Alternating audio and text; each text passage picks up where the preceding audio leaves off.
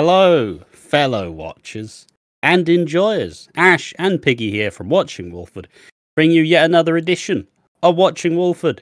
It's the podcast of the same name. It's episode 78, and today's episode is going to cover the biggest storylines and takeaways from week 24 of 2024, or the episodes from the 25th of June all the way to the 28th, as the week is all mangled because of the football. Come on, England! My music stopped as soon as I said that as well. It was ominous. I don't know if you've ever seen like the fucking Americans taking the piss out of the British, or the British taking the piss out of the British. It's like, come on, England! Score some fucking goals! Like, it's a ball. The biggest example of that, but not football, is when I went to a festival. I went with a bunch of Swansea people. And obviously, people across us would be like, obviously a bunch of English people going, hello, Wales. And it's like, all right, now you Welsh people, you're supposed to do an English accent to mock the English. And they go, hello, England. It's like, fucking guys, come on. You missed the point. But yeah, this is a podcast. The main stories are going to be Maya causes concern by rummaging through Harvey's things. Freddie interferes in Anna and Bobby's relationship. The police don't pursue the pasta case, but Levi returns with news. Nugget and Ravi's heart-to-heart and his failing health. And finally, this is the main one, this is the aftermath of Stevie. So Stevie taking the money and the introduction of the new Mitchells. Now, just as this is obviously the hot button topic, just immediate thoughts before we get into the normal podcast format where we shoot the shit for half an hour. How do you feel about the new Mitchells? I love it because I think Teddy's the other one. He's the main. He's the brother of Billy. Teddy's the dad. Yeah, Teddy is and Billy's brother. Yeah. Teddy's gonna. I'll just switch to number 3. Teddy is gonna like rival Phil, I believe. Yeah. Where Phil is gonna get some like It's like when two people are in a relationship, but they're both dominant. So it's like, you be submissive now. They're both trying to alpha one another. Yeah, exactly. So Phil's but Billy's the real Sigma. What the skibbity? Keep going. Teddy gronks me when I Phantom Menace. Fucking hell. So yeah, it is like, it's going to be fun seeing the two of them like clash kind of. Although, what would you do if you did bust out like fucking terminology of what kids have now used, like what the skibbity? You're so Phantom Tax. You're so Baby Gronk. The fuck are you on about, Teddy? You just mew with me. That's all I want you to do. Just fucking mew. Phil, start gooning with me, brother. No, what do you reckon about Barney and Harry, the kids? Barney, I love Barney. He's autistic, I'd assume, and he probably. Let's be honest. I will say, I'm pretty sure it was Walford After Dark who found a news article where I believe it was the actor was like, it was a guy with autism who was on stage, and on stage it helped him like get over a bunch of anxiety. I don't remember the article fully, but I'm pretty sure it was Walford After Dark who suggested, yeah, maybe he has autism. And I can't lie, he has the me haircut from fucking. I had that haircut growing up, and obviously he's a bit more of an introvert, like bookworm, which I love it. Like and also you have Harry who fucking if Phil had a choice when Ben was born, if he could have chosen Ben or he could have chosen Harry, he would have fucking chosen Harry. That's what Phil wanted Ben Mitchell to be. That's the fucking guy that Phil wanted as his son. Like, nobody's telling me otherwise. Like, you know, tall, a bit of a fucking hothead, a bit of a ladies' man. But yeah, Barney. I suppose they also have different ways to kind of allow the audience to like the characters a bit more. Ted is a bit crafty, but he's that like proud dad who's got these like morals where it's like, all right, you know, top button done up. I notice how he never has his top button done up at all. Like, he doesn't follow it either. Top button done up, and don't show us up. And then the kids both mock it. And then he's like, you know, he's supposed to be a big gentleman.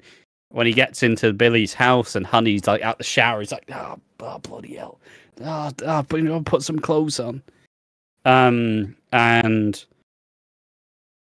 also in all the conversations, he does genuinely seem like a pretty decent lad. Like, he seems like he has morals. Then you have Harry, who is a charmer and a cheeky chappy. He'll kind of do some, you know, like he was about to break into the fucking Archers to try and get himself a job. Like, he also meets Penny and they have a quick shag, which was hilarious because, you know, obviously I can joke at some people in the subreddit's expense because, like, that never happens. Like, mate, some people just want to fuck. All right. It's not a problem with that. Some people like sex. You don't like. Some people don't need to say "I love you" when you both climax at the same time. You know, some people just want a bit of fun. What would you do if his climax sound was "awooga, awooga, awooga"? Just fucking starts fucking just screaming. I mean, it's always a funny one where someone's like, oh, go on, baby. Gerard! Gerard! What the fuck? What the fuck are you doing? Fucking showing's like coming sound. It's fucking Thatcher! Close the mines! Fucking Brexit geezer, like, send the migrants back! You know? Look, all right, sometimes you gotta do what you gotta do. Not condoning any of that, by the way. No, and finally you have Barney, he reads his books. He's a bit, basically, I'm seeing myself from about 5 years ago in Barney, and I'm like, oh no. But he seems like a nice lad. Him and Avani meet, and Avani's kind of, I think she's just curious. I don't think Avani's met too many like fucking introverted bookworms. So she just kind of like, yeah, that's pretty interesting. But yeah, so that just an immediate one. Obviously, we'll talk more about it as we get to the notes. But this is the Watching Walford podcast. It's episode 78, so you've been here for about 3 episodes. If YouTube suggests anything. The first 30 minutes is a shooting the shit. Obviously, it'll be a bit swayed now. We spent the first 10 talking about EastEnders. So from like the 10 minutes to the 40-minute mark, probably be a shooting the shit if we're feeling it. And then obviously from that point beyond, we'll be going through pretty structured notes about what actually happens during the week. And I will just remind everybody of the topics one last time before you shoot the shit. Maya causes intrigue by rummaging through Harvey's things. Freddie interferes in Anna and Bobby's relationship. The police don't pursue the Pastor Clayton case, but Levi returns with news. Nugget and Revy's heart-to-heart and the boxing contest, and the aftermath of Stevie taking the money, and the introduction of the new Mitchells. But there we are. Fuck me. We've been on it today. How are you doing, mate? How have you been? I've been doing good. First, I'm going to ask you how you've been doing. Fucking hell, I'm gonna cry. No, I'm doing all right. I'm having a good time. It's the first week back. Obviously, we had a nice little 2 weeks off, and like even at the start of the week, Picky's like, "Oh, I'm excited to be recording again tomorrow. Are you?" And I'm like, "No, not really." But it's been a it's been a decent week. The main reason I was kind of like, we got to record this week is because before we left, I was making all these big grandiose plans about how we're going to actually do what we said we were going to do. I'm going to write the fucking videos that I actually want to write now. I'm going to stop looking at other soap channels being like, oh, if only that was me, for real, for real. It's like, you can just do it, like, you know, we all just start somewhere. But I've been working on a video. I'm working on a Hollyoaks video. The video is about who I think Hollyoaks is going to axe, because Hollyoaks has been cut down to 3 episodes a week. There's going to be a massive time jump, and like 20 of the cast are leaving. So I'm going to suss out who the 20 are and why. And then at some point in the future, I'm going to make a video suggesting who I would keep personally. So that's undergoing. It's probably the most progress I've made on a video in a long time. So it's going to happen fairly soon. Yeah, what else been happening? Well, we just been doing everything. Like I said, in the last week, we had a very fucking... In the week before we left, we had a really fucking hectic schedule because we were trying to, like, plan out and, like, get the 2 weeks done. But, we're kind of keeping up the pace, right? When tight... The after hours were like, all right, we'll be done at like 4, and then we chill the fuck out the rest of the day. But now we'll be done at like 6 or 7, and then good luck. Good luck. How you been doing, mate? I've been doing good. I've been keeping up with the internet dramas that have been going on. Just like as a topic, because I know people don't care about their opinions, but I actually kind of do. So I do kind of want to know your situation on this. Obviously, we talked about it off camera, but it's obviously the Dr. Disrespect thing. I'm not going into like why he was banned. I'm more so going to go into the fact of like what he did, and like how do you feel about other YouTubers when they make a statement like that and then it's like nothing happened, but I will continue to stream. Tune in. Yeah. It's one of those things where, I mean, fuck it, who cares? I'll talk about the whole thing. So, the story goes, and I'll try this as unbiased as possible, but then again, I don't actually pay that much attention to it.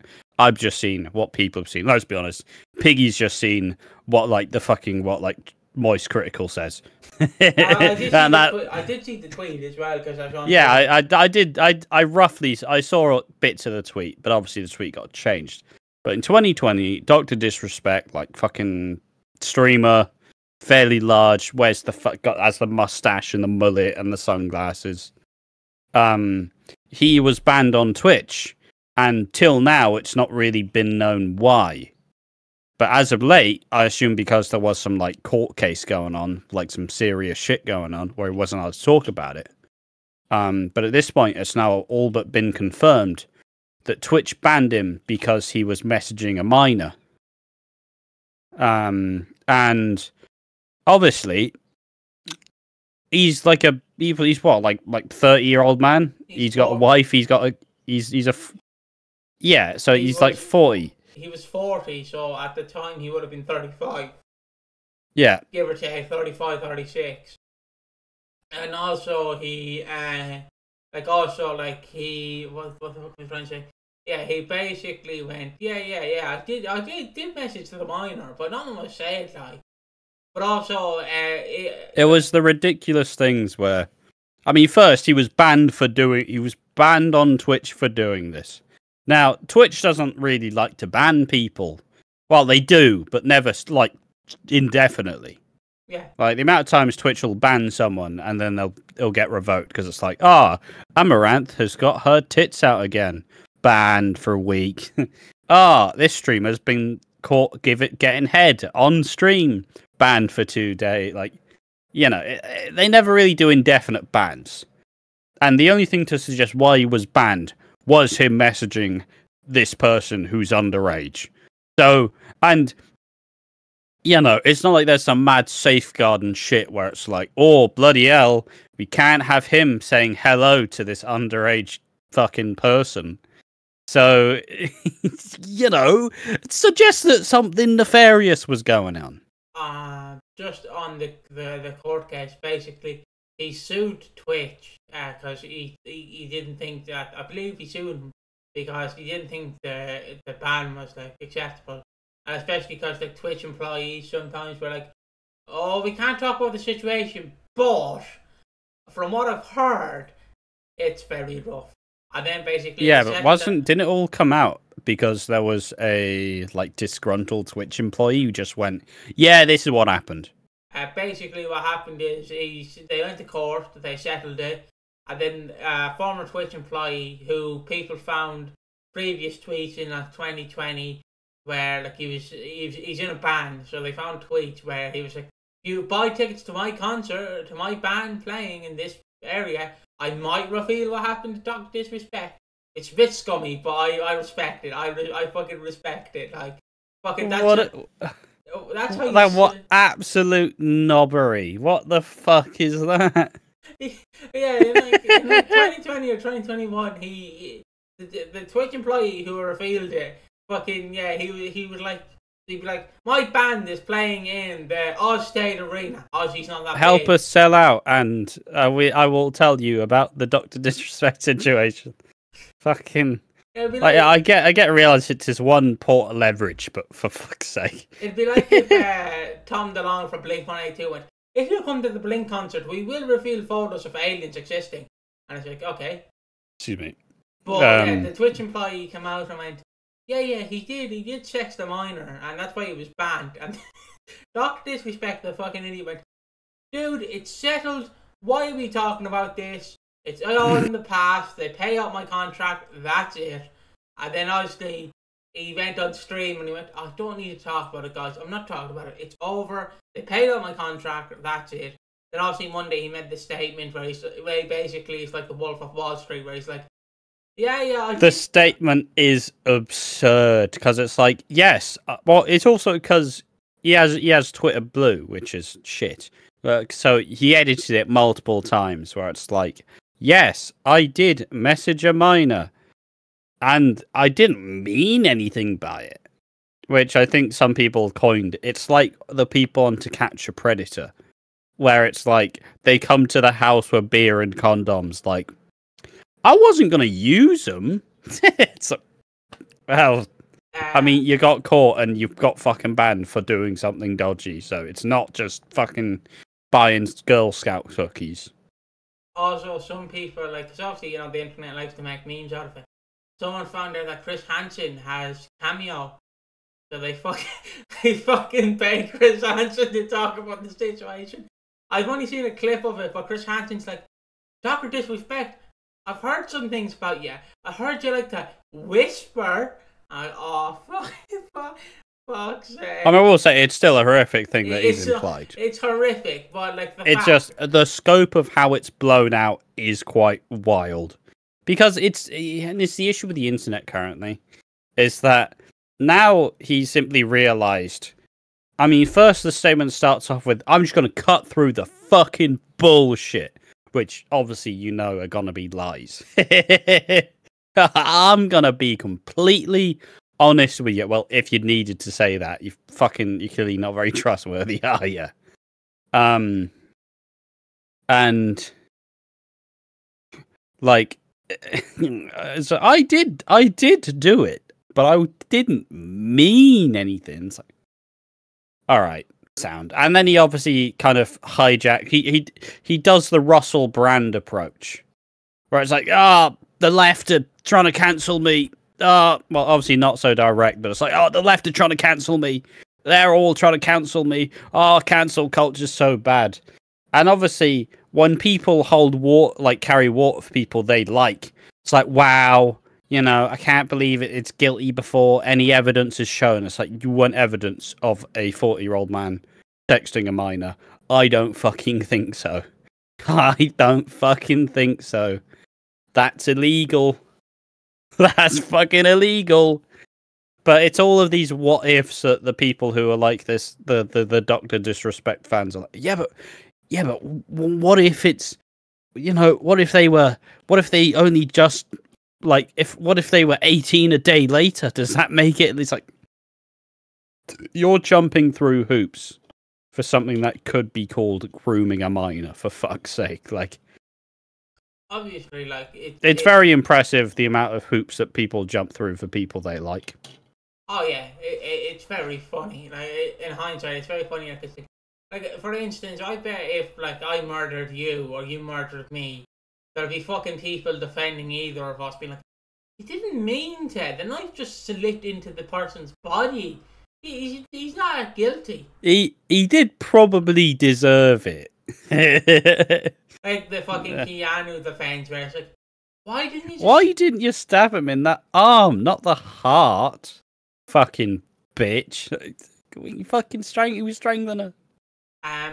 It's weird because I like, obviously it's nice to talk about, like, oh yeah, I did check the mine. The way he fucking words it, it's like, yeah, I did check the mine, but I'm not fucking leaving. I'm fucking staying. You can't fire me. I quit. And it's like, I did sex the minor. Not me, of course. Some of this is getting clipped out of context. Who cares? It just Dr. Speck saying, I did message this minor, but I didn't mean anything. Yeah, all right. Is it like how some people accidentally? I didn't mean to sleep with your best friend. It just fell. I just fell. I didn't mean to. One thing led to another. It's like, all right then. Someone's just fucking not trustworthy, are they? But on the whole, like, it's the whole thing about the internet where no matter what crimes are committed, fucking people will defend them. Unless cancel culture. Like, isn't it the whole thing with Russell Brand where he just went a bit nutty and he just fucking... He's been nutty for a long time. Like, didn't he just go on a whole conspiracy rant about how the lefts are trying to cancel him? Fucking celebrities don't want him in Hollywood and shit. I believe. Well, it's because it's from one fucking dodgy thing to another, but it's because he was outed for being like a fucking. He had a bunch of sexual assault allegations, and there was a load of sexual assault allegations and sexual misconduct allegations, and it's yeah, and a lot of people have fucking... Yeah, a lot of people came out and he decided to say, like, it's all conspiracy theories. Everything's all bad. They're trying to take me down. Everything's fucking rough. And he just weaponized a bunch of conspiracy theories to act as if... just act as if he's reasonable. When he clearly isn't. It's like, I don't know what if context is. It's like that Michael Jackson interview where it's, so Michael, what's your thoughts on all these rumours about you doing heinous shit to children? He's like, oh man, that's just rumours. That's just nonsense. That's just mean. That's mean. I'm not sure why this is the main focus. This is all horrific allegations. Like, yeah, it's just, it's not true, man. That's just Michael Jackson, like, but fucking, I don't like people, I don't like internet celebrities. I know Russ Brand's not an internet celebrity, but I don't like when internet celebrities have a heinous shit pod and they're like, yeah, I did it, but so what, you're going to still tune into my stream, you're still going to donate, who cares? I'm still going to make I'll just go to Kick. It's like, yeah, it's fucked. It's really fucked. It's not... It's amazing what people can get away with if people like them. And it's just kind of horrific of the amount of shit that people do just get fucking brushed under the carpet just because he's popular or they're popular or she's popular. Like, and then like another piece of shit that came out, even though it's been heavily implied it's been a piece of shit for years. Good old I'm Alex. Fucking, he's a YouTuber who he's a YouTuber who does like commentary on other YouTubers. Does that make sense? Like he, like basically. Yeah, he rose to relevance by doing. He was a part of the like commentary, like 2016, that sort of like. And this person's a fucking dick. All right. And obviously, like you're adding a lot, aren't you? And obviously, like he would make horrendous allegations against YouTubers. I think one of them was Slazo, I want to say. And And like, so basically, it came out that he's just a piece of shit. Like behind the scenes, he was in an abusive relationship with a girl. He was the abusive one, where like the girl would be like, "Oh, I'm so sad, Alex," and he'd be like, "You fucking suck. Like, you're always making it about you stupid bitch." And it's like, oh, Jesus Christ. And he would say the N-word at them. He'd shout at them. He'd get aggressive at them. And like he wouldn't physically, he'd verbally abuse them. And like they'd be like, "Oh, he'll change one day. He'll change." And then obviously I'd assume there's gonna be people defending him, being like, "Yeah, but if he was abusive, why didn't you leave him?" And it's like, well, it doesn't really work like that. It's never as easy as that. Yeah. But oh Jesus, yeah, it's just all this allegation for he's a piece of shit. Not even an allegation, there's proof. This woman did like a 30-page document with all the proof. I'm like, fucking hell. Fuck me. And like it's a horrendous thing. Like I'm like, Jesus. It's ego and fame does a lot of legwork. And that's why you have to pledge to not have a fucking ego. No, it's not funny, but the one thing I did laugh at was when he was talking about like, yeah, but I'm an internet celebrity. I'm a celebrity. I make $75,000 on a video. I'm like, fuck off, mate. You claiming you're a celebrity, it's like us saying we're in EastEnders. You know, it's not fucking happening. Just because you make videos in your room talking about this YouTuber does not make you a celebrity. Like, a celebrity is someone who goes out in public and they get fucking trampled by TMC, and it's like, "Oh, Dwayne The Rock Johnson, tell us who you're voting for in the next presidential election." And he goes, "Joe Biden." Fuck off, mate. You know, that's a celebrity. A celebrity's not someone who's on YouTube. I say that, and no comparison. I describe it as like a most YouTubers are like D-list celebrities. Yeah. Like maybe a couple 100,000 know them. But it's still somehow a decent chunk of reach for what it is. There we are. I feel like this topic's naturally wrapped itself up. Fucking. What else do we got? What else have we been up to? Some Nickelodeon media leaked a whole like session of SpongeBob leaks, like a recording session. Oh. I got a bit worried when you started talking about Nickelodeon. Like, no, not again. No, please, Piggy. I can't. Take it off. But no. A bunch of like media from fucking Nickelodeon, because for some reason I don't fucking know, but like Paramount or whoever servers, they're apparently easy to hack into. There's been multiple leaks from Nickelodeon, like, and the Paramount and shit.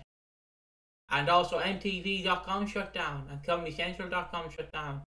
So people are speculating that the networks are going to be cancelled. Which I agree with, because you go on Comedy Central, watch fucking Running, Anger Management, Friends, 2.5 Men. Sorry, what's being cancelled? I saw a funny video.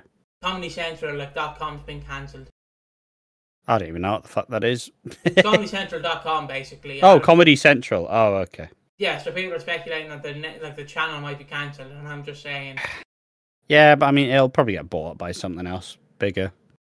And let's be real. I was just saying, like, what's on Comedy Central? Fucking Anger Management, Friends, 2.5 Men, South Park, Bo Burnham, fucking Bo Burnham did have some Comedy Central.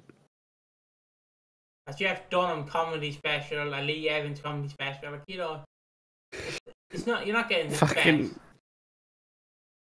best. Oh, sorry. I'm browsing the EastEnders subreddit, and someone made a post saying, "So all the new Mitchells are sluts, right?" Come on. Oh. What? I guess it's the best word, but it's still like fucking. Why is it gotta be such a grandiose statement? I prefer the term shagger. Shabba. Not Shabba. Oh.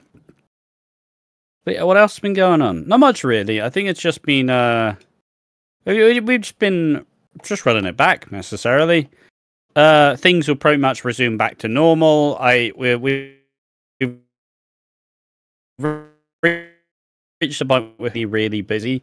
We should consistently have episodes coming out without any breaks in between them. Because we kind of changed the way we record it. Rather than just doing one, we do two. And like, yeah, we're all ticking. Although, yeah, fuck me, this weekend is lovely, especially considering the Wednesday recording session was fucking 28 degrees, as I've got like a fucking ring light burning a hole through my brain. Just, and we're watching ECW and Survivor Series 2006, which you can check out on the Rumours match channel in 2 weeks' time. Yeah, 2 weeks? Next week, maybe. I think it's next week. Yeah, next week you can check it out. Yeah, I've been preparing for the awards show. We need to talk about the awards for the Rumours match channel because I don't know what it's going to be. I know people don't care about it, but I just like bring it up. And we are preparing to do a storyline that Ash pretty much loves, I think. I love as well, but it just went to shit. The pieces were all there, and then fucking the higher power went, yeah, fuck off, Wade Barrett. It's the Nexus for people who are... It was a very big rug pull. Like, oh yeah, we're in. Oh, I've just unplugged your seatbelt and I pushed the ejector seat. All right. Yeah, it was a show that not a show. It was a group of wrestlers who came from this show called NXT, and basically the entire storyline was they beat the shit out of everyone. They're taking over. Yeah, it's basically like we're the new generation. We're taking over. All these wrestlers are the old generation, and then basically Vince McMahon, the booker at the time, went, John Cena, how about you beat them at SummerSlam, their debut match? And obviously the rumour goes, Cena went, yeah, sure. And fuck it, just like half the team gets eliminated, and then John Cena comes back, buries the three of them within like about 10-20 minutes, and then it's like, so everyone's like, the next are gonna it's basically like if an EastEnders storyline was like, oh, how's this gonna end? And then it's like, oh, it ends because they all die. Oh. Is there anything I suppose. It's like, is there anything else to this storyline? No, it's just shit. But yeah, fucking. I suppose also on Whodunit, we finally made it to the point where Lucy dies. Yeah. Spoilers. And I'm not gonna lie, this is the time to. If you don't watch Whodunit currently, this is the time to get into it. Although I'm not sure why you wouldn't watch Whodunit. It's just more of this. Like, it's this podcast, but a bit more focused on 2014. Like, we're at the point where I genuinely recommend, like, pull up the fucking iPlayer, start watching along, because it's really good. Like, getting to revisit like the Lucy death and Ian just fucking collapsing, like, it's fucking awful. Like, it's hard to watch. I mean, like, in that sense, it's really hard to watch, but also it's very fucking good. Spoilers for next week, by the way, but we get an iconic line in the show's history that's been memed to death. Yeah, it's Peggy Mitchell saying, "Get out of my pub." It's not, but you will find out next week. You will find out next week of who that is and what it is. But yeah, I feel like we've reached a point in Whodunit where we have now killed Lucy Beale. So now we're on the road there. Well, we didn't do it. Although, then again, even if we did do it, probably would have been less of a shock than the actual murderer. So, you know, we shouldn't have hit her in the head. We should have just hit her in the arm. Yeah. But yeah, do we have anything else, or have we naturally reached the conclusion of this? Do we want to actually start talking about the EastEnders? Just very quickly, we've also booked our tickets to Wembley. So me, Ash, and Slater are going to Wembley, brother. Which I don't know how the day I come over to record the podcast is going to work. And as soon as I get in, I'm gonna be like a celebrity, like Mr. President. You have to go up to the room, Get in, get some grub. watch the EastEnders, then record. I'm gonna feel like a president, like Mr. President, Mr. President.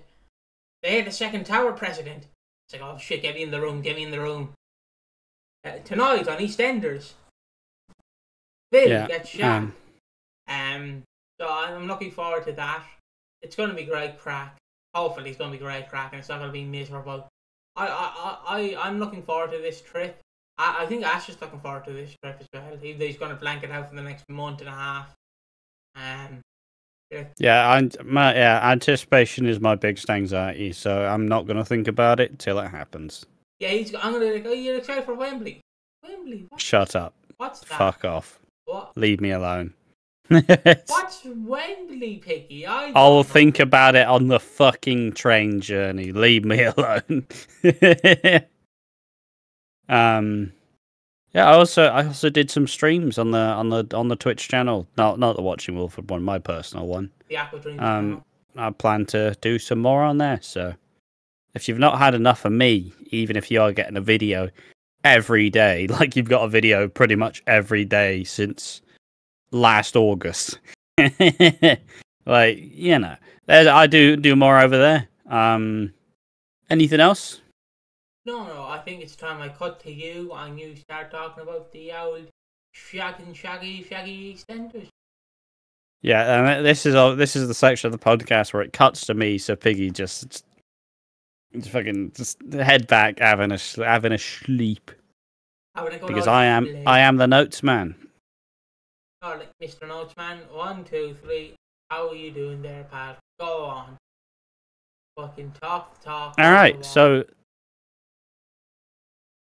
he's just interrupting. Go on. But you won't fucking do it. I need my space. Give me my space. So yeah, main stories this time. Couple of sub stories here. We have Freddie interfering in Anna and Bobby's relationship.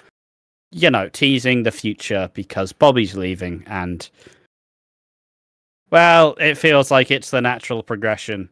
And I have to eat my fucking... I have to grit my teeth. So maybe there'll be a confession of me being wrong and everybody being right. Then we have Maya causing intrigue by rummaging through Harvey's things. We then have the police don't pursue Yolande's case, but Levi returns with news. Nugget and Ravi's heart-to-heart in the boxing contest. And finally, the aftermath of Stevie taking the money and the introduction of the new Mitchells. I also, before we do this, I got some sunglasses when I was out. I'm gonna fucking check these fucking bad boys. Absolute gamer. Where for the rest of the podcast, mate? Nah, I'm alright. Don't want to fuck my eyes up. Oh, also, fuck it. I know we're talking about these. I've been going on walks for the last week. Walks are fucking lovely. I touch grass now. I'm a man of nature. I'm a man of the world. I can't touch grass. It's been really fucking lovely. I'm afraid In fact, while you sat like you are gonna go sleep, fucking sit up, you little bastard. I am. I'm listening. Fucking. I'm listening. Fucking. I can tell your fucking brain's shutting off.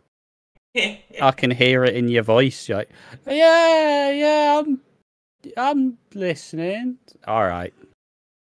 Someone's got to fucking switch the cameras.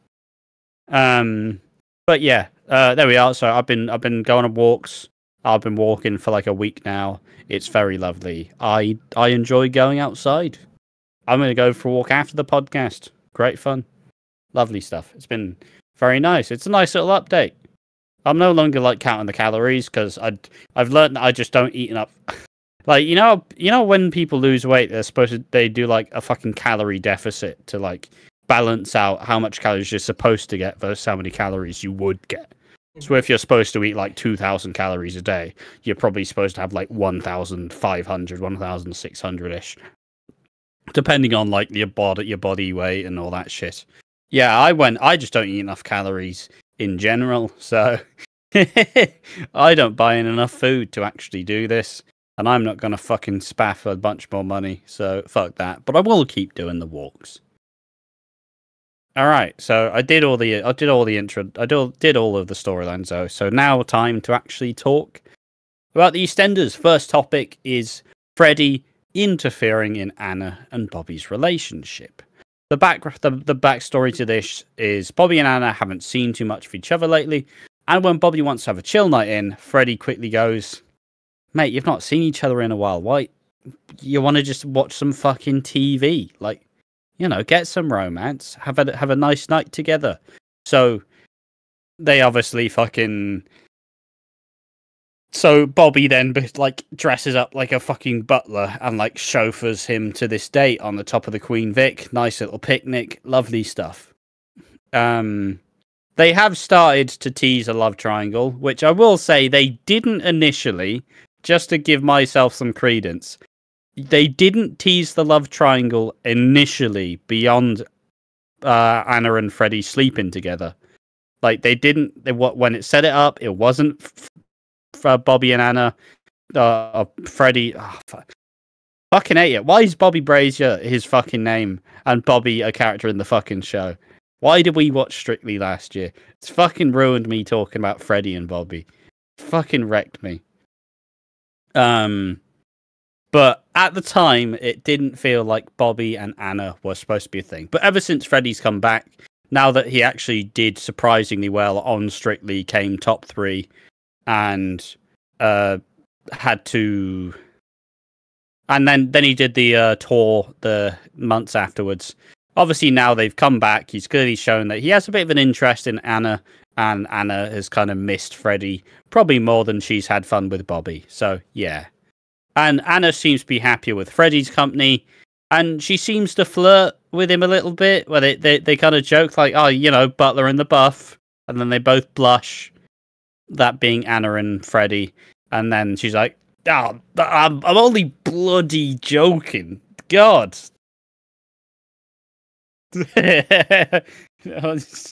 Just blushing like a motherfucker. But yeah, now I do have to admit, there is very little chemistry with Bobby and Anna, which I do think is a choice to tease this triangle. But in the end of the day, there's a nice little pan out shot as they're all three with Anna in the middle, and it's a nice little camera shot. But yeah, Freddie and Anna are happening. You were right. I was wrong. Not Piggy, of course. The viewers and the Reddit. The fuck? I've been dragged into nothing. Yeah. Yep, that's it. He's back to sleep now. Fucking. Yeah, what? This is my name? What? Maya. Yeah, there we go. That's it, though. It's a very small little sub story. Not much to say about it. Anything to say about Bobby, Anna, Freddie? No. Fair enough. Next up, we have Maya kind of just doing some dodgy things. She's being really suspicious now, and it's hard to believe what is actually going on. Maya wants to come to Harvey to watch the England-Slovenia game, which I will say, that game was shit. As someone who watched the game, it was fucking garbage. She seems to be quite upset to be in the busy Queen Vic, and probably with Jean. She's not too keen on Jean. She knows that Jean's kind of gonna suss her out, so she's like, "Oh, I've just got to bloody leave so soon. I just need to leave." But Harvey says, "Oh, you know what? Let's go back to the Slater house. We'll watch it on the TV." Maya tries to kind of make Jean like her, but also not really. It's a very weird, like, third wheel type scenario where Harvey and Maya want to spend time together. Jean's in the middle, not really understanding how football works. Which, in fairness, the round robin like groups of football are very confusing. So I'll give them credit. I don't fucking know who any of the teams are going to face. But she offers to go make the tea. She finds herself alone in the kitchen, and she just starts digging around. just starts digging around the cupboards, like she's really trying to investigate something. And when she's been gone a long time, Jean finds her and spots her very fucking stupidly going through some bank statements. Like, fucking... It's like she has her back turned to the fucking kitchen door. She has her back turned to the kitchen door with paper, like, fucking up here, and then Jean appears. So, what are you doing? Whoa! Nothing. I just couldn't find the sugar. So I had to look for it in this drawer. Oh, fucking hell. Mate, how shit is Maya at hiding things? She's fucking shit. Yeah. Hello, you there? I am. Don't worry, mate. I'm here. I'm just sorting out something. All right, fair enough. I'm here. I'm hold on. Sorry, only you can see. I'll switch the two of us. I'm here. Yeah, only. No, classic. Well, you had that face when you're editing, where you're like, I'm in the fucking zone. Don't nobody fucking. Words can't be heard. I'm in the zone. Fuck up. What the fucking my dad dropped? What the fuck? What the fuck? But yeah, so Jean catches Maya snooping and is really out on her. She's like, I don't fucking trust this bitch. I don't fucking trust her. And then Harvey can't watch the rest, as it turns out that the Slaters are nicking next door's Wi-Fi. So they booted them off, so they just can't watch the fucking telly. And Maya then suggests, let's just go back to the pub. But like her and Jean are not getting on. And in the pub, Jean stands up to Maya, and Maya just kind of fucks off. Maya then apologizes to Harvey. She has a shit excuse. She's like, I was just looking for food, you know?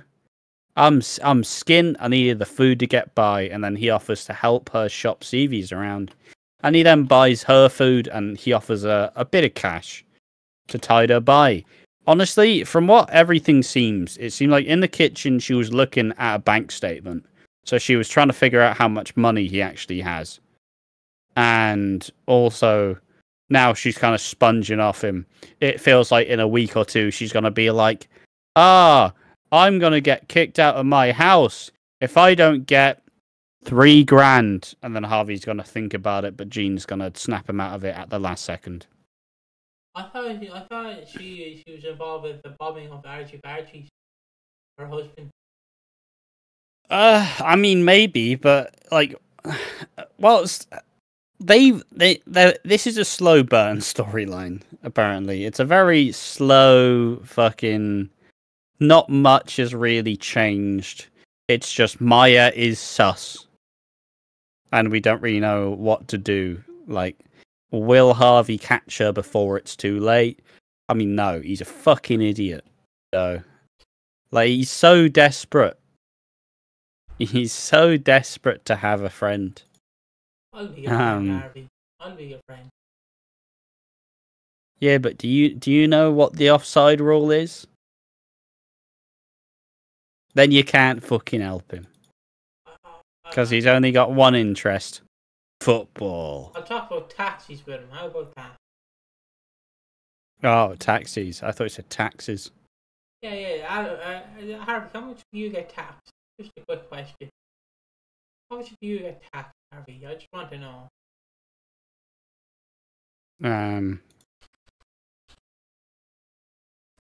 But yeah, that's it. Some more dodgy stuff with Maya and Harvey. Who really knows where it's going? At this point, I guess it's the most likely that she's some sort of like grifter who's trying to figure out, like, trying to understand, basically just trying to get some money off of him, and maybe like scam him out of something. But yeah, who the fuck knows? They've not really given away enough to actually figure out what the fuck they're doing. Alright, so now... Didn't they just do a scamming storyline? When? with the woman being pregnant and faking it. I mean, yeah, but like, well, it's just more so. We don't know what the fuck it is. Like, maybe she is actually the wife of the bloke who Aaron's son murked. Like, maybe she is, or maybe she's gonna like build up the friendship and then she's gonna just destroy him. Like, I don't know. I don't know where it will go. Can she just make Harvey leave the square? No, for some reason. For some reason, he's staying, despite being mediocre. I do love Harvey though. I do love him. If he needs best. I mean, he is fine. He is. He is a better character than he has any right to be. But I'm also very glad we don't get very many fucking. I'm very glad we don't get that much of him. There we are. But yeah, now time for the more serious topic as we get some more news on Yolande's case. And at the start of the week, she feels a lot more comfortable. She feels a lot better. As Plastic Leighton, as of last week, got locked up. But unfortunately, the police come round and they tell her there's just not enough evidence, is there? Which, unfortunately, in these cases, is to generally be expected. But the family around, and they're rightfully outraged. And this setback it just destroys Yolande inside, and she decides, fuck it, let God deal with him. She talks it through with Elaine and how upsetting it is. And there is a funny line where she says, is it unchristian of me to say that I hope he PP'd himself? Which, decent line, funny line.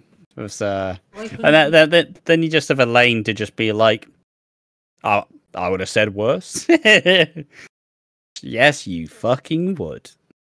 Why couldn't she just say, I hope he pisses himself? Well, because she's a,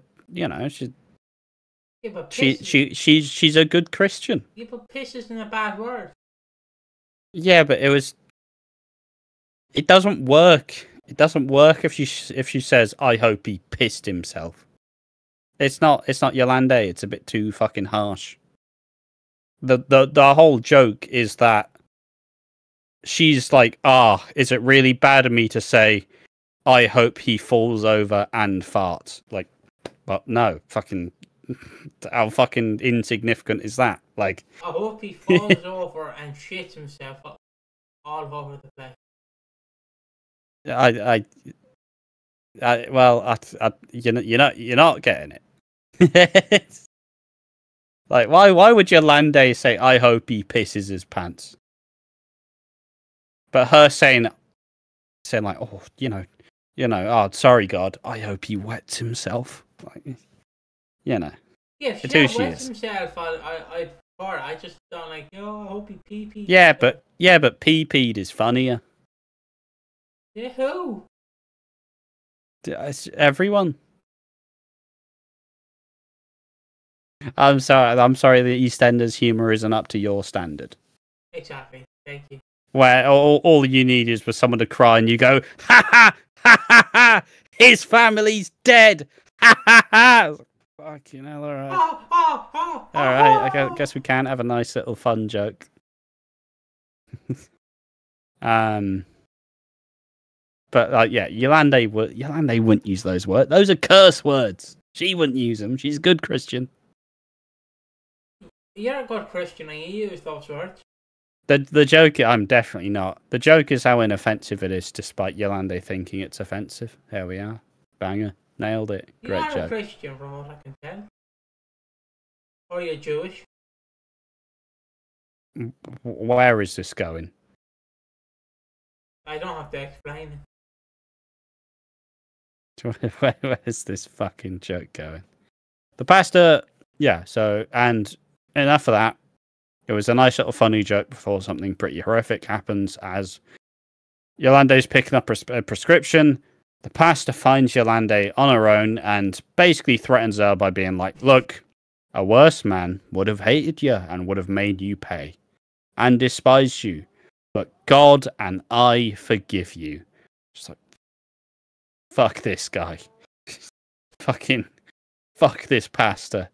He is fucking awful. I feel really bad for Yolande. This is the like. This is gonna be interesting to see where this goes. I don't know. Oh, fuck, doggy, where's the doggy? I don't know. Have you taken something? What are you fucking on? Oh, doggy. there's a doggy outside. I heard him bark, or I heard her bark. But I don't know where this is gonna go. But I hope it goes somewhere. Like I hope he does get his comeuppance.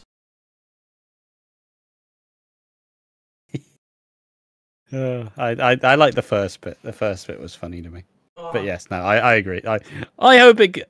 I like it. I hope it goes somewhere. Probably will. Can't lie, mate. 100% it goes somewhere. I agree. I just love that you think like when I said where's the doggy, you just looked at me. I look like obviously the fans can't see my camera, but you just looked at me like, what the fuck? Yeah, it's it happens. Yep. But yeah, essentially, but yeah, it's awful how much of a piece of shit Clayton is. And yeah, Yolande cries. It absolutely breaks her inside. She cries in Denise's arms and tries to deal with the Clayton news, but the family rally around as Levi returns. Levi, the member of the church who she told and she opened up to, and they got a bit disheartened because he just suddenly upped and left. Some people thought the pastor killed him. Yeah, right, mate. The fucking priest mob. Hmm. The priest mob killed him, like the Pafia. That worked, no? No. The Chafia. There you go. Church family. There you go. The God of powers. Why'd you keep going with this? And you're saying PP'd wasn't a funny joke. It's the church mafia, the chaffia, the waffia. You're just saying words. What? What? No. But yeah, so Levi makes a surprise appearance. He explains how, which is also a heartbreaking revelation, but that we obviously know as an audience, is that there have been others. He found Delia. I don't remember the name properly, but yeah. I think it's Delia. Or Delia. I don't remember. It's only been about 2 hours since I watched the episode. I probably could have wrote it better, but I'll just say Delia. The victim from 2016, she wasn't believed either. He believes that her and Delia can corroborate their stories, and that 2 is better than 1, especially with Levi being fully ready to support them and try help them try to take down the pastor. He knows that it isn't right for him to be able to walk around scot-free, and they're both happy and upset with this revelation because because it's been so hard for Yolande to actually deal with this by herself, but now she's involving another person who has likely tried to put it in the past, likely tried to repress it and forget about it. So now, if she involves Delia, now it's time to drag it all up for her when she may have just about managed to put it behind her. So, and she feels shame as well because she sees how, Denise has been abused by men, how Chelsea has been abused by men. But she also recognizes that if she doesn't do anything, there's a high chance that the pastor strikes again. So, And Denise recognizes how much Yolande has struggled, but reminds her that it isn't on you to take action, though. Like, you don't need to do this. It's hard enough. You've come so far in actually telling us and being open. Like, you don't need to do it if you don't need to. And Patrick asks Yolande if she wants to leave, but she explains how she feels at peace. And she's staying at home with her family. She's confident knowing no one can take her God away, not even the pastor. She claims she feels no evil, but thou art for me, I am not alone. We fight. Which is a very good line. She gave a Winston Churchill like promo here, lads. We will fight them on the beaches. We will fight them. We will fight them in the sky. We are. It's just like, yeah, Yolande, I agree. Yeah, just quoting some religious texts. Pretty cool. Levi returns and has gotten in contact with Delia and hopes they can meet and try to help build the case with Clayton with Levi's backing. And Yolande is face to face with her, and them just meeting and understanding what's happened just kind of puts them right back there in the awful headspace. Like, they both almost crumble just seeing each other and understanding that this has happened to someone else before you. And Delia tells Yolande how, and we've seen this in the flashback, she did try to step forward before, but it didn't work. So now she's learned to live with it, and she doesn't want to live through it again. Yolande said, I hoped that you'd look like me, because if he had a type, it would be easier to understand.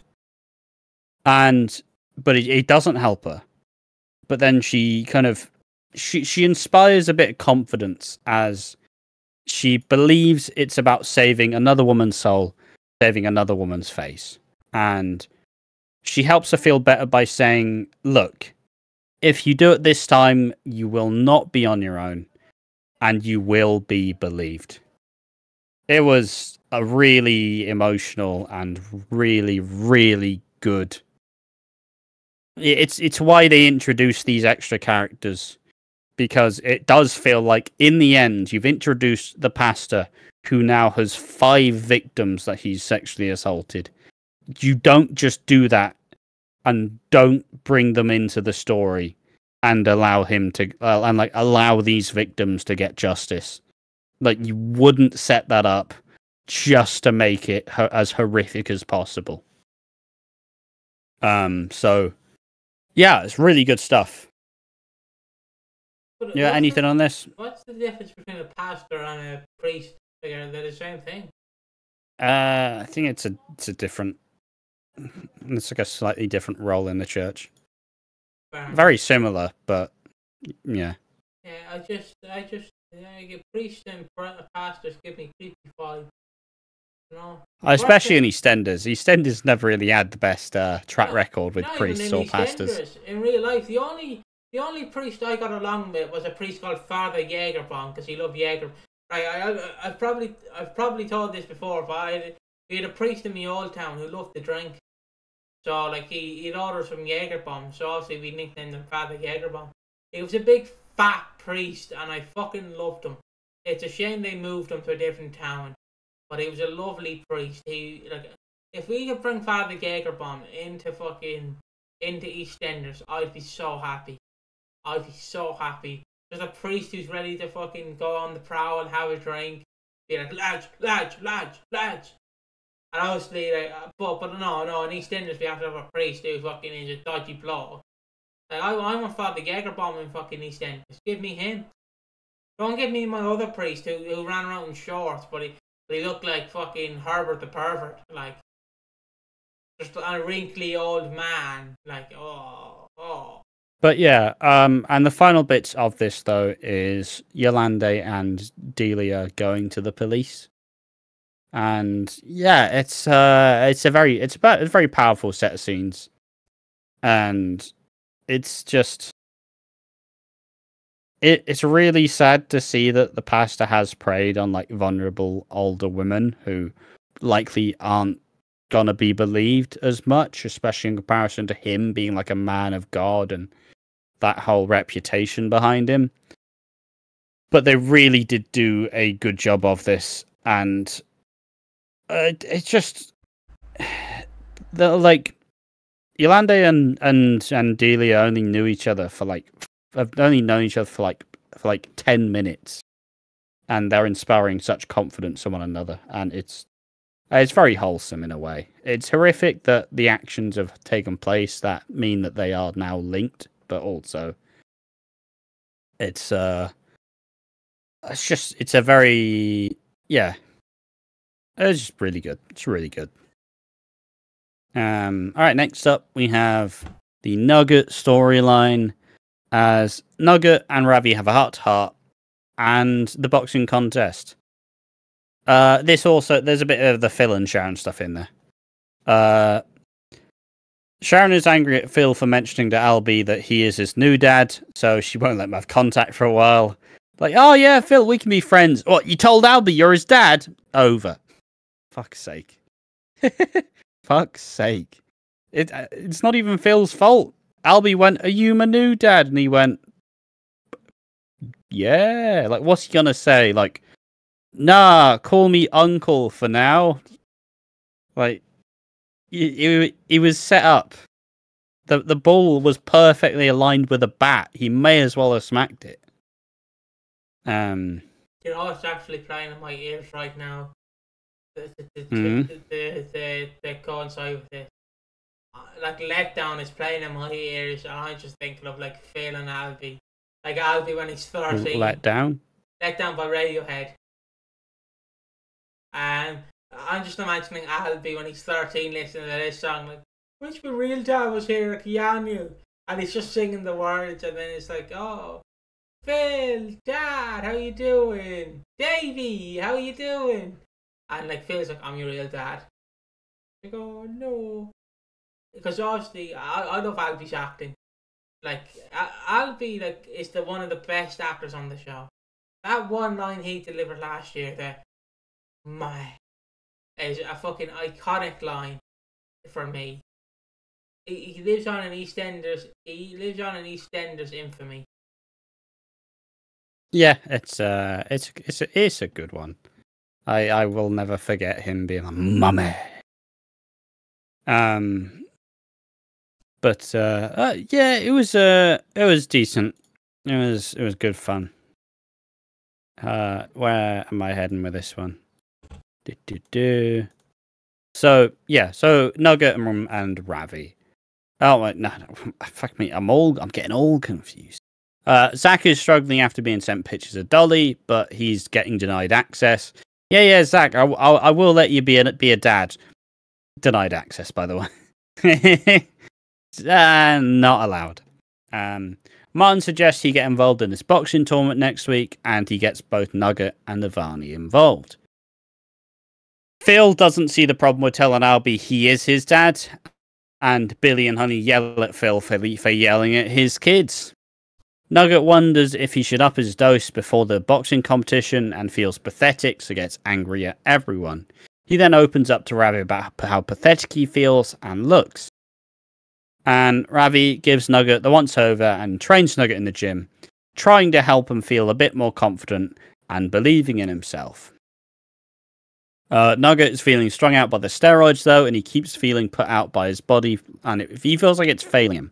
And during the weigh-in, he doesn't really want to step on the scales, and he throws up in a bin, and Zach rules him out of the competition. Zach also overhears the conversation where he hears them mention juice, and it's like, Zach tells Ravi of, like, Nugget's struggles and lets him know his suspicions of Nugget and Denzel being on steroids, and Ravi is like, you don't fucking know what you're talking about. Don't fucking talk to me about it, you prick. And Ravi tells Nugget, look, you don't cut corners and you get to the finish line, while Nugget is feeling very sorry for himself.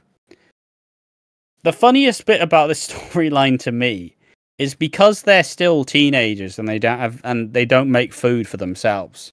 Their only concept of protein is getting fried chicken, which is hilarious. Like, that's not good fucking protein. That's full of extra shit. Like, For fuck's sake. Yeah, I'm going to get really hench. I'm going to get all this protein in. Oh, you eating eggs? Nah. I'm having protein shakes and fried chicken. Okay, sound. It's just the fucking naive kid thing to do. Anything on this one? I didn't mind this, but I just don't like it. Oh yeah, I'm a Sigma. Like, I'm a true alpha male, you know, making myself stronger and shit. I don't care. Fair enough. What? I said fair enough. I'm fat. You're making fun of me, lad. I'm fat. Stop trying to make me skinny. I'm a fat bastard. No, they're not trying to make you skinny. They're putting words into my head, man. But yeah, it's honestly, I'm getting slightly worried now because everybody thinks maybe Nugget dies and Nish gets his heart, but like, you know, the steroids are clearly doing something dodgy with Nugget, so you're getting slightly worried.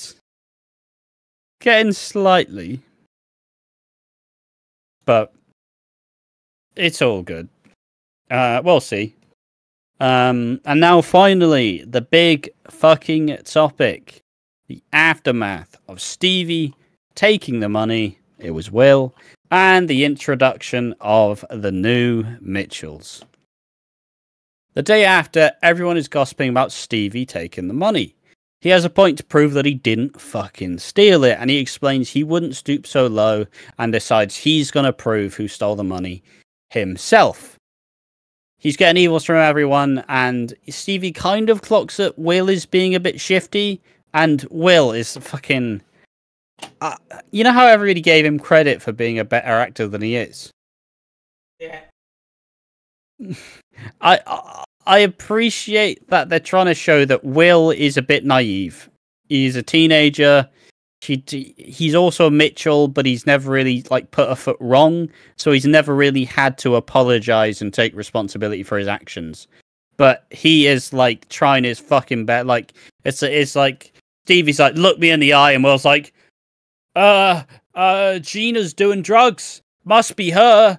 It's like it's shaking like a shitting dog trying to avoid suspicion. You know, oh no, I don't know if this is a good comparison, but to bring up the situation from earlier, it's like Doctor disrespecting his statement. I didn't do it, and if I did do it, I would have told you, but I didn't do it. Did I steal the money? Maybe, but I'm not fucking leaving. Yes, I'm not taking responsibility, so it's someone else's fault. Okay. It's like me. But yeah, It's like me. Did you put butter on the fridge, Piggy? No. You fucking did. I didn't. Leave me alone. It's like, Piggy, there's only two of us in the house, and I didn't fucking put the butter back in the fridge. Well, not my fault the fridge has butter on it. It's like, well, it fucking is though, isn't it? Fucking is. Wasn't me. I wasn't playing a game like, this will be funny. I'm gonna put butter on the fridge and I'm gonna put my hand in it and then I'm gonna blame Piggy.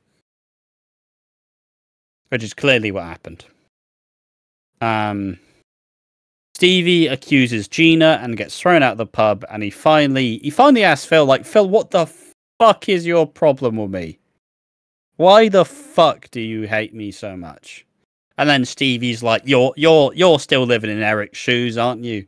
Which has to be an absolute deep cut, because, you know, that's what Phil has desperately been trying to avoid. And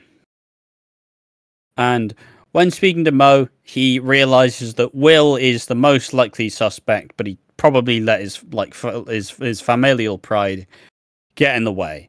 And Billy decides this is enough with Stevie. There's no point of return. But Will storms out the pub as Phil badmouths him, and Stevie follows him, demanding to know the truth. Stevie yells at Will to sort his shit out and act like a grown-up, but when Stevie grabs Will, it's too far, and Will pushes him up as he pushes him off, and he falls down and hits his head and is unconscious. I want to put in here, I I hated this scene, but no, I didn't hate the scene. I hated his acting because his acting is so fucking cartoony to me.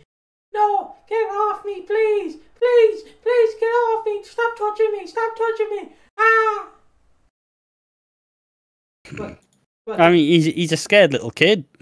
yeah, but still, Janet wouldn't have buckled under that pressure. She would have been, you fuck you, right hook.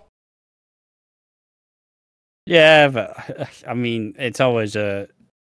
I mean, first you have to be careful because fucking he is an old man either way, so they have to fucking it's just they always have to weirdly like camera frame it to make it look fine. Is always the issue. So all of these things generally look dodgy. But yeah, like Will is. Like I said, I feel like some people may call his acting shit. I don't think it's been shit. I do just think he is a naive Mitchell who's never really had to do anything but like for himself.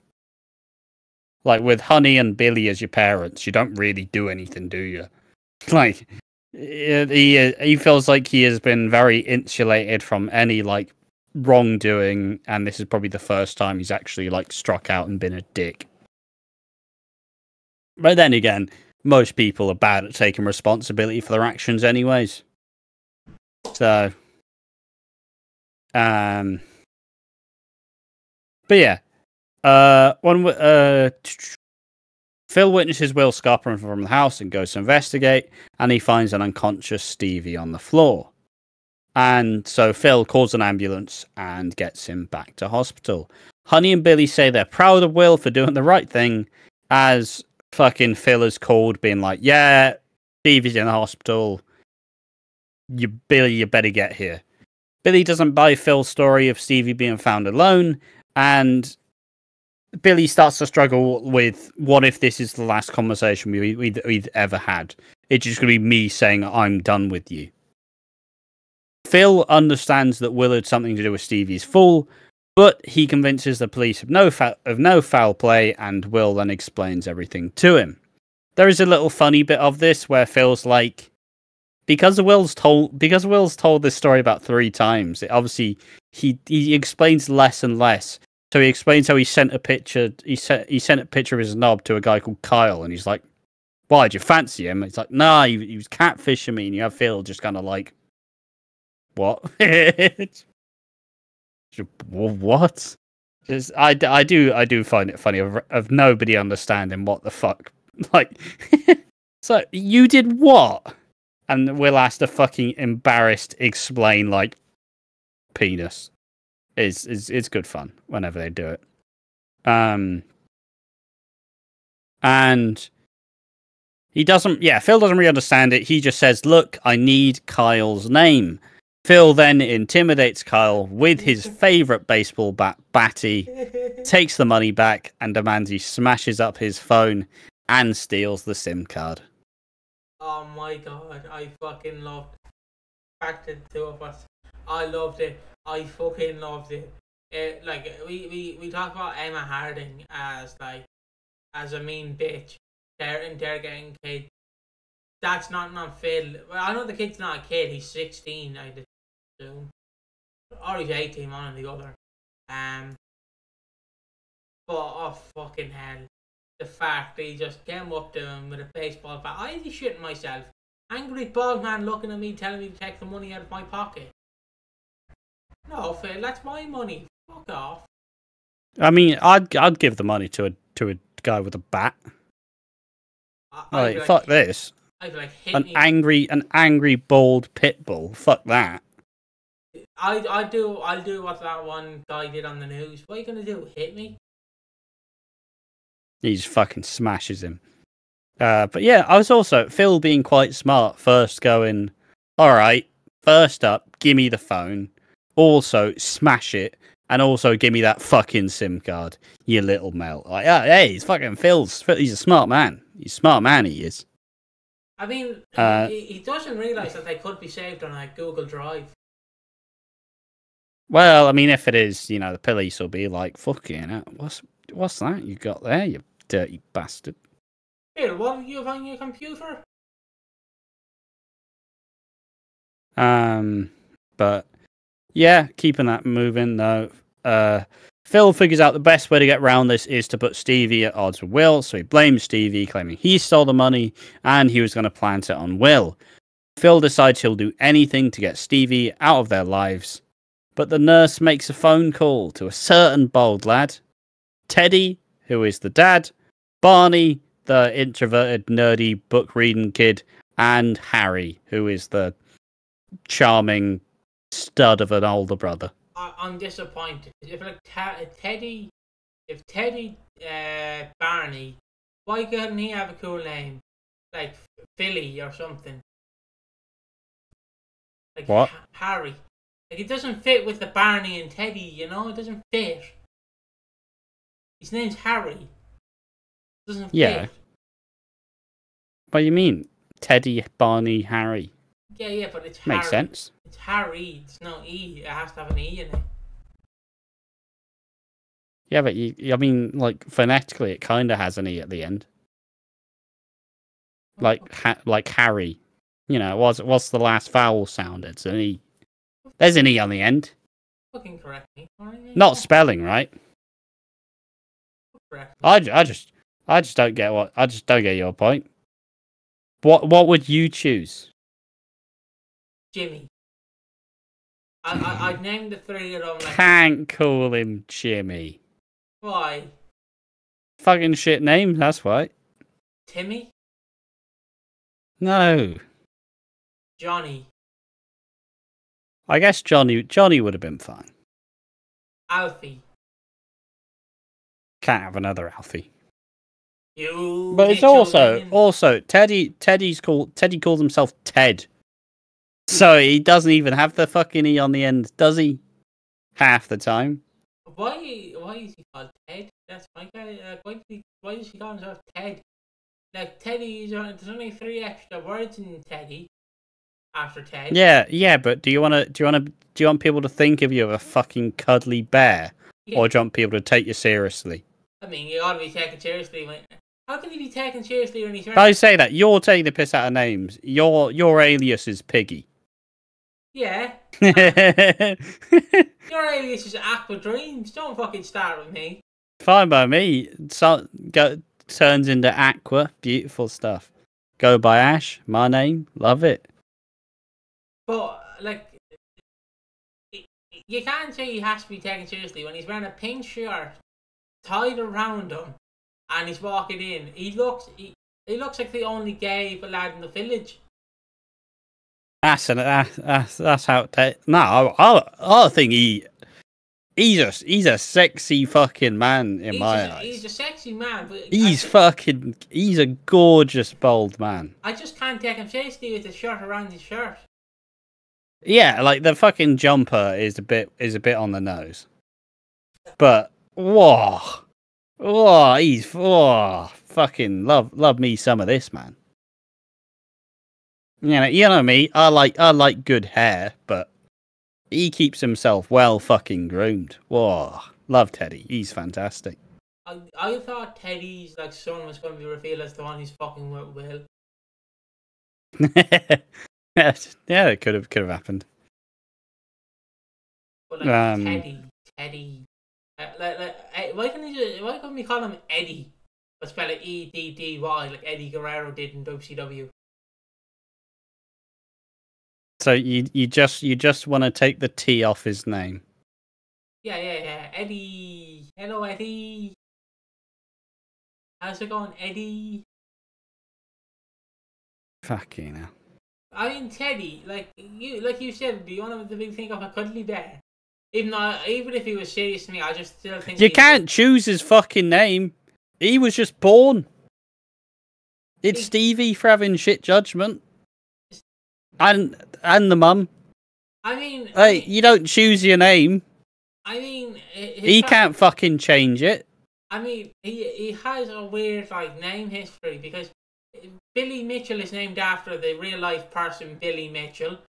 Fucking Teddy is like he's not.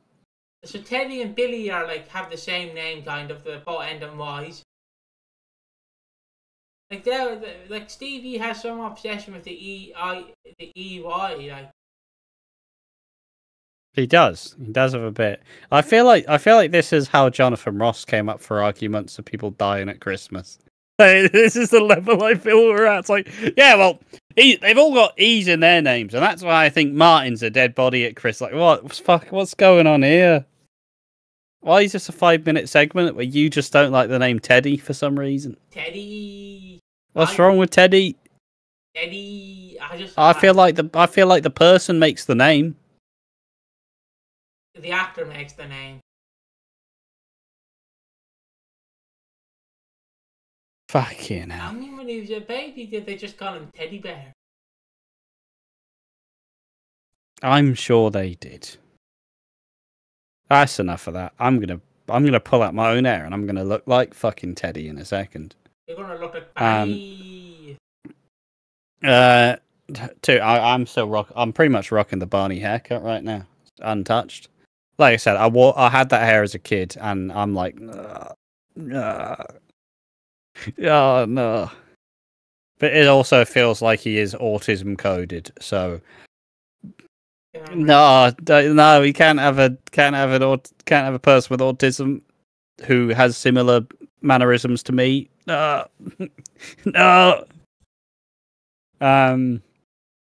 But yeah, Ted claims he is. I know. Yeah, and at the end it says, "I know where he is, and he isn't going to get away from us that easy." And the one thing that did buckle me is he's been called as like the person of interest to call if Stevie's in hospital,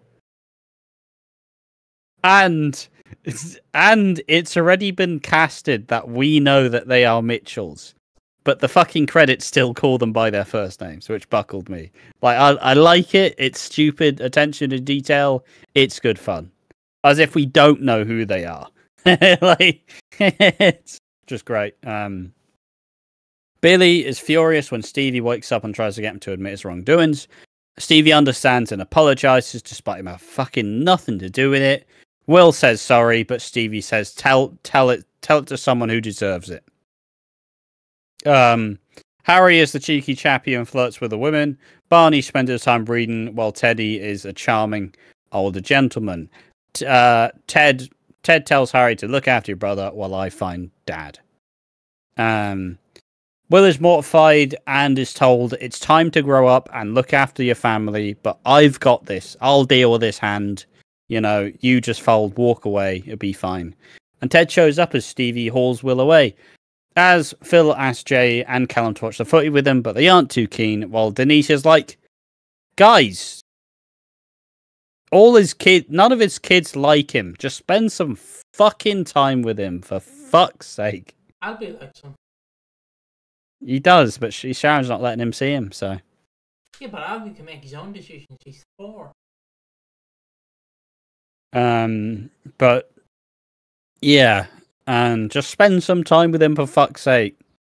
Like, as much as like Phil's given Jay a decent chunk, so like at least fucking spend some time with him for fuck's sake. Ted says, if there's anything you want to tell me, it's the time, but Big Mo interrupts Teddy's talk with Stevie, and like as Ted susses out that something's a bit off with Will, and Ted then decides to follow Billy and Will home while they bicker. He sends off the boys to to acclimate themselves to their new surroundings, and yet Teddy, he's clearly well off. He's driving a white Mercedes Benz. It's like, whoa. I think it was white, at least. I don't remember anymore. He figures out his best approach is to find the spare key under the plant pot and breaks into Billy's house. Not really breaking in. Yeah, but they wouldn't be too keen. Yeah, Mo doesn't buy Stevie's sob story, though. It's like, I didn't know him, blah, blah, blah. Shut up, Mo. Leave me alone, please. I don't have the answers for you just yet. Harry and Barney bicker a little, but they both seem to take care of each other and care about each other. They mock Teddy's "don't show us up" and do the top button up shit, while Harry looks keen over at the Arches. He's clearly looking for work.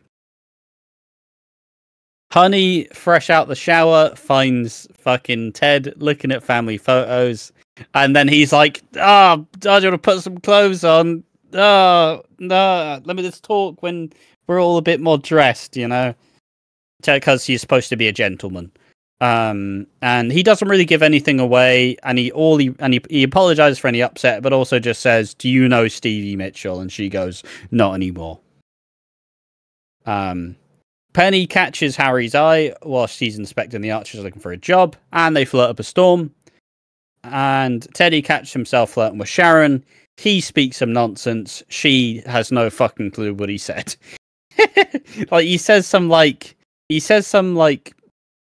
sounds like he's reading like he's made up his own little quote, and it's nonsense, fucking nonsense. Harry approaches Phil in the boxing gym and wants a mechanic job. And he's like, "Oh, you look like the gaffer. You the gaffer? Do you have any jobs going?" And then Phil bluffs him, but Harry is persistent. And then I also joked about saying Harry is the kid that Phil wanted. Harry is definitely the kid that Phil wanted. We also see that he constantly feels the need when he's supposed to be smarter. He does up the top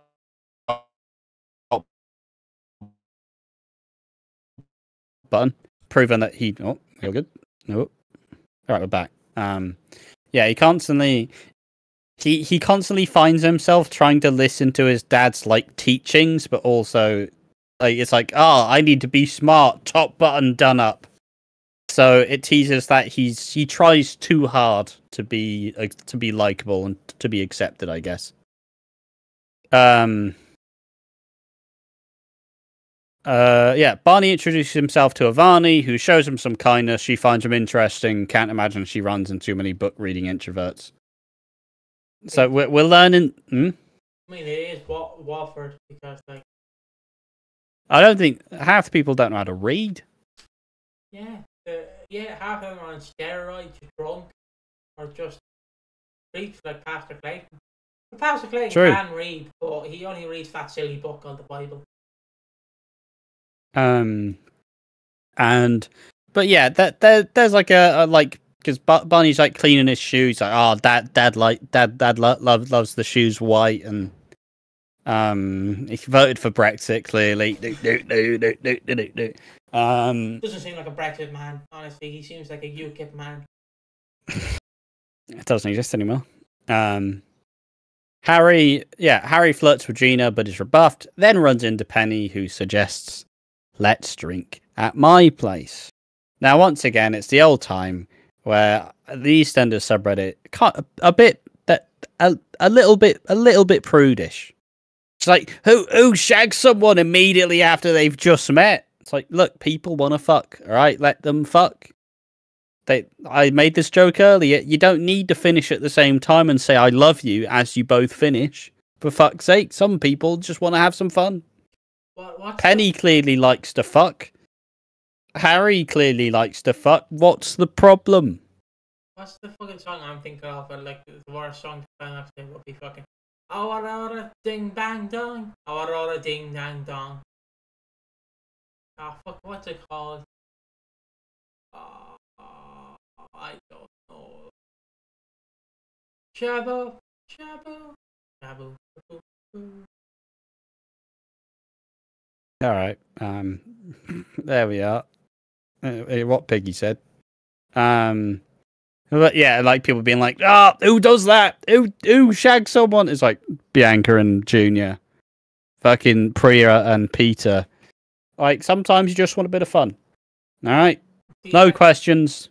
Do you reckon Penny's got that fucking goodness? What? The goodness, you know. Do you think she's a lovely?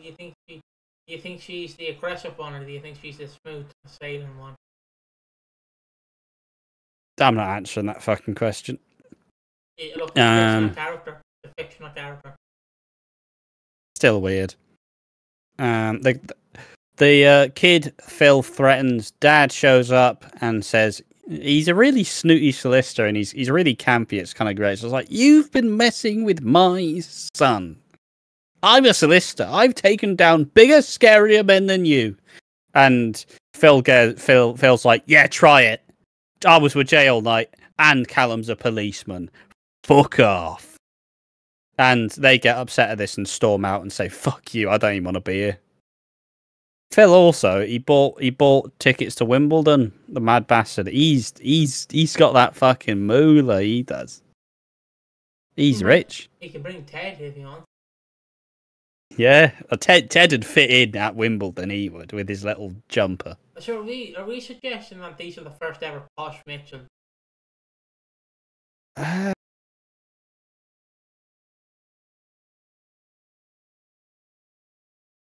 Maybe. I really want Teddy to go on a rant about the problems in this country. Or that country being Britain. Who would not love that fucking Teddy being the new Karen Taylor going on a rant? Bloody can't say anything these days. Bloody cancel culture. Bloody hell. But yeah, yeah. And so Phil, he's rich. I bet he's buying strawberries and cream at Wimbledon. How much? And he gets it on his shirt. Too much. No. You sure? I'm alright. You don't want to see the king? You don't want to see the king of Wimbledon? Who's the king of Wimbledon? King Charles. No, the king of Wimbledon. There we are. They both storm out. They get angry. Ted finds Will alone in the middle of the square, wants some information, she offers to buy him a drink. Harry claims he likes it around here and wants to see her again. She reminds him to stop trying so hard. Stop doing your top button up. Doesn't fucking suit you. Stop it. And obviously Jack comes out and it's like, oh, hello, who's this? And she's like, he did a job. He cleaned my pipes pretty well. And then you essentially just have Jack like, why you tell me that? It's like, Dad, I can fuck on like you, Dad, and I'm disabled. Fuck off.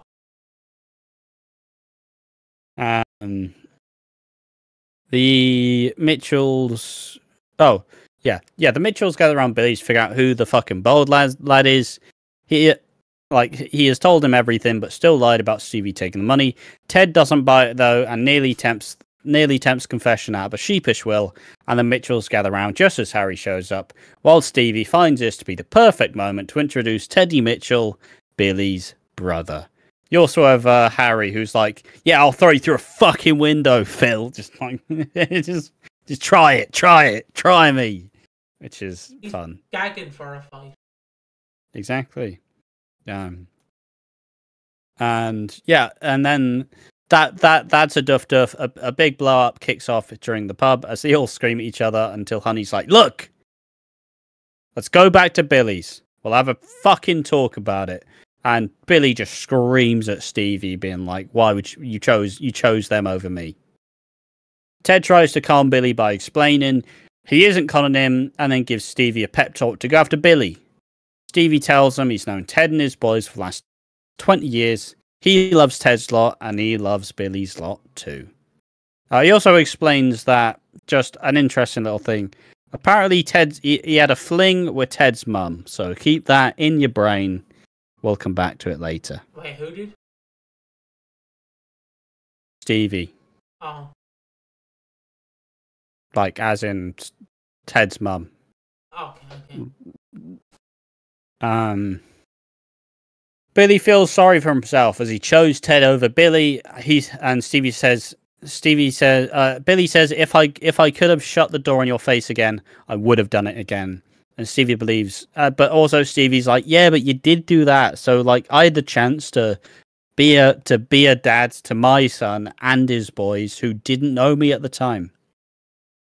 And Phil plays the big man, and Ted calls him out. And he starts like, look, all right, if you're fucking hiding something, I want to know who pushed my dad. If you don't fucking tell me, we're gonna have some problems. And he basically forces Will to sweat as he squares up to Phil, as Will finally confesses that he was the one who stole the money. Will once again explains the story about the catfish with Honey being like, you sent him what? We would have sorted it. And they apologize to Stevie. Ted shakes Will's hand for putting his hand up and accepting responsibility. Junior helps Billy get some perspective, though. He feels the issue is Billy feels like he's done right by Will, he's done right by Ted, but Stevie's never really done right by me. But Junior essentially says, look, all right, at some point you're going to stop resenting him and you actually have to let him in. Maybe it's time to actually let him in. Harry has a nice little conversation with Honey where he's a charming lad. Ted tries to work his way around Phil. Just maybe do some business sometime, Phil. And Billy gets back and accepts his brother and shakes his hand. And they're all having a fucking Mitchell get together. They all get some pizza in. But Ted goes to Stevie to talk it through. But he's like, why would you say that my mum was a fling? Like, that's not what it was. So now that springs the question, who is Teddy's mum? Like, who the fuck is it? And obviously it's a mystery that we will get to. So I look forward to it, you know.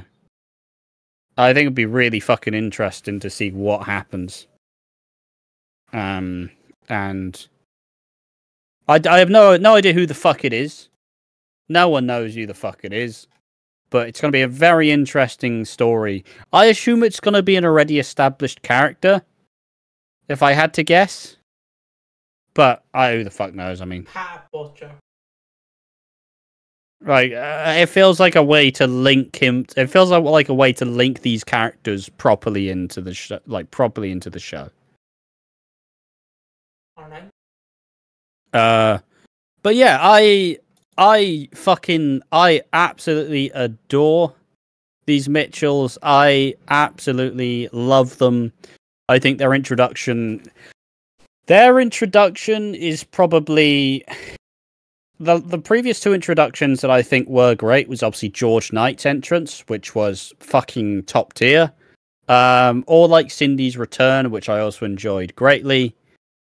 And also Stevie's initial entrance as well. But I genuinely think this is probably the best introduction to a new family they've had in years. Now the question, though, as we have done this before, is now it's time to actually give these lads storylines and not just have them leave in a year when they realise that they're not gonna fucking get anything to do. Because, you want to know the last pair that came in? The last pair who came in, their dad was in the hospital. They showed up on the show with a relative already on the square. Well, it was Finley and Felix, who had a combined total of approximately one storyline, and that was the entrance storyline. I'm going to stop you right there, motherfucker. I'm going to stop you right there. If you're comparing these three lads to fucking Felix and Finley, you know what you can do? Do you know your finger? Go stick it up your bum, smell your shit, and then come back to me. And then you know what I know you're smelling? Shit. Fucking Felix and Finley. What fucking planet are you on? I mean, it's the whole point where they had a big introduction. Well, my point more so being is obviously now it's time to do something with the characters. Yeah, but still. Like we've had these big bold introductions before. We've had these big fucking these guys are cool. Nothing for 3 years and they leave. So the Mitchells are moving to the square. I would assume so. There's no reason to not. And I will say, obviously, you say that as if I've spent the whole episode saying that these guys are shit. I've spent the whole episode glazing these motherfuckers. No. Johnny, it's like Felix and Finley, and I'm like, don't you? No, that's like comparing apples to fucking dog shit. No, but I mean, you take the scenario that they were brought in on.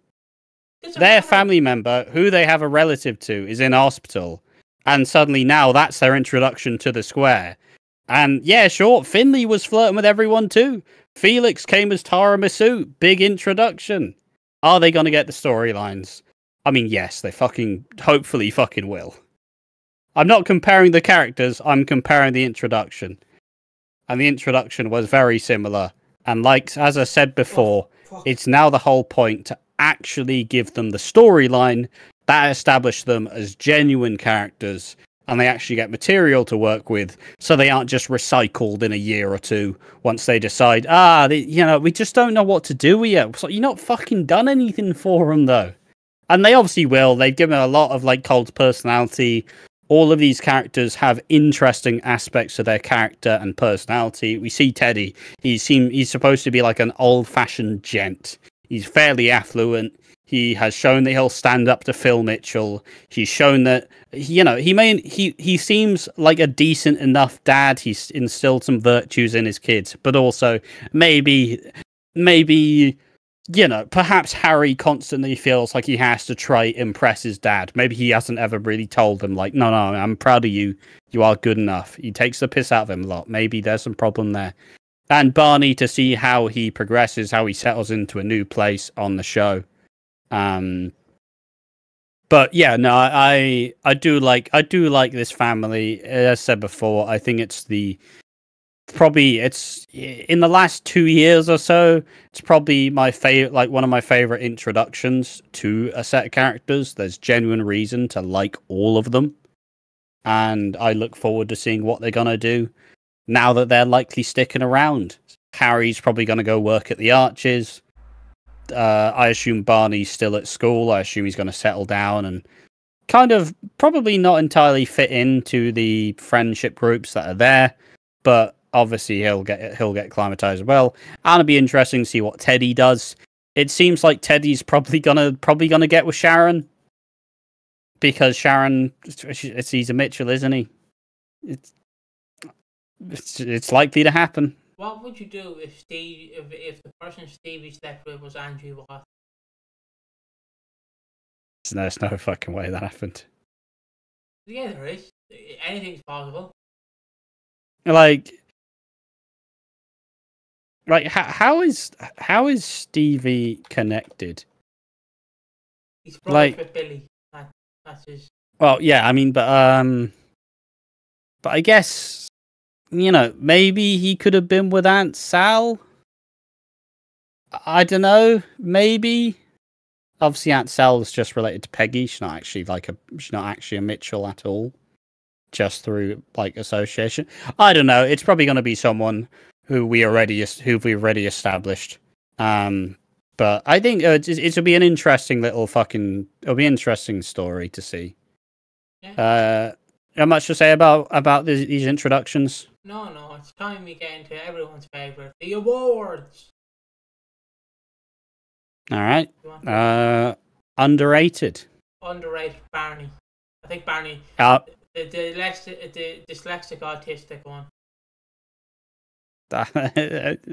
He's neither. Maybe. Just Barney, the one who reads books. It's the nicer way to put it. I like Barney. I'm gonna give it to Teddy. I love him. He's great, and he's a four. I think they casted the wrong person for Teddy. I think I know who would have perfectly casted as Teddy. Jason Statham. Banger. Keanu Taylor, award of excellence. He was great. He didn't get any scenes, but he was happy with his new daddy, and I'm happy for Albie. I'm giving him this award in honor of his second dad, Keanu Taylor. This is going to Albie. He didn't have any scenes, but actually, fuck it, I'm going for the table that knocked Stevie out. That's what I'm going for. Fuck you, Albie. I'm gonna give it to the plant pot that Stevie broke into Billy's house with. Not wooden, of course. And finally, who needs slapping down? Will. Just for that fucking, like, it was as bad. It's as bad. Like, the only comparison I have is a wrestling comparison, where it's in TNA, the wrestling company, and it's Samuel Shaw, who's in a program with a guy called Mr. Anderson, formerly known as Mr. Kennedy. And basically, Mr. Kennedy, the rest of it, breaks into Samuel Shaw's house He's allowed in, and then like all you hear is Samuel Shaw going, "What are you doing in my bedroom?" That's all I could hear when I heard Will being like, "Get off me, please, get off me, stop it." Like all I could think of was Samuel Shaw just doing the, "What are you doing in my bedroom?" It's all I could think of. Or Charlie Jones as Ben Mitchell doing the, "What are you doing to me, Mr. Johnson?" It's all I could think of. Like I don't know why. Either that or that. But yeah, where am I even fucking going with this? Scooty's tapping out. Yeah, it's Will as well. It's just, yeah, fuck you. Who needs slapping down? It's the people who are comparing these new Mitchell characters to fucking just the people who are like, I fucking hate these new characters. And it's like, for the first time in a long time, these characters haven't been introduced to be absolute knobheads on their introduction. And like, some people are still like, nah, they're still really, I fucking hate these guys. Like, fucking, do you like anything? Do you like anything? The answer's no. But yeah, that was really, I honestly, it's probably one of my favorite weeks of EastEnders in a long time. I think they really ramped it up. It was a definite like dose of life that EastEnders kind of needed for a little bit now. It's still been good, but it hasn't really had that like electric type fucking energy. And I absolutely hoover these episodes up. So yeah, that is Watching Walford, episode 78. That is us done and dusted. Time for me to write more Hollyoaks videos, and time for us to have a little chill. So thanks to everybody who's watching this video. I hope you've been enjoying this. And yeah, thank you for watching. Make sure to join us in the next video. See you then. Bye-bye.